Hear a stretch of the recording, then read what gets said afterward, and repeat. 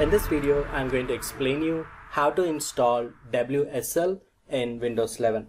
WSL stands for Windows System for Linux. This step is very simple, and what you have to do is you need to, in the search in Windows 11, type Microsoft Store. Okay, and open this Microsoft Store. And in the search, you need to type Ubuntu and press enter. And once you press enter, there you can see some options, and we can see some of the versions that you want to install. And make sure the version that you're installing is the latest available version. Is the Ubuntu 22.04.3 is the latest stable version, and I'll click on this. And then you can see some description of the Ubuntu 22.04.3 LTS, and what you can do is simply scroll down, and then you can scroll down and you can see some kind of additional details that was required.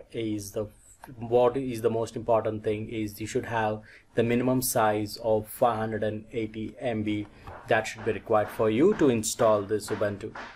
Make sure that you have this, and once you have this, then you can click on Get. And that's it. It start downloading and it will automatically install for you. Alright, so now I have successfully installed the Ubuntu 22.04.3 LTS, and what you can do, you can simply click on this open, or you can open the start, or you can click on this start and type Ubuntu here.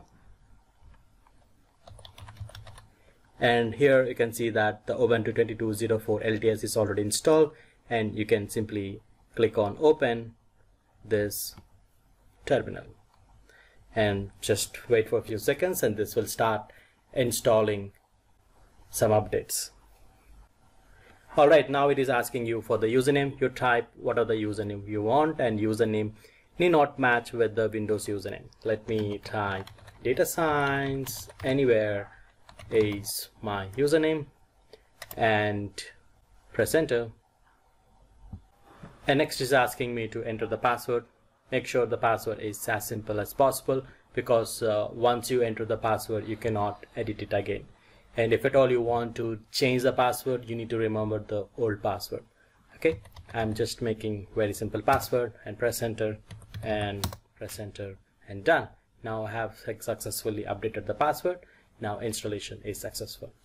And then you can see that message something like welcome to Ubuntu 22.04 LTS, which means you have successfully installed Ubuntu in your Windows 11. If you feel this video is useful to you, then please like and share this video to your friends, and don't forget to subscribe to our channel, Data Science Anywhere.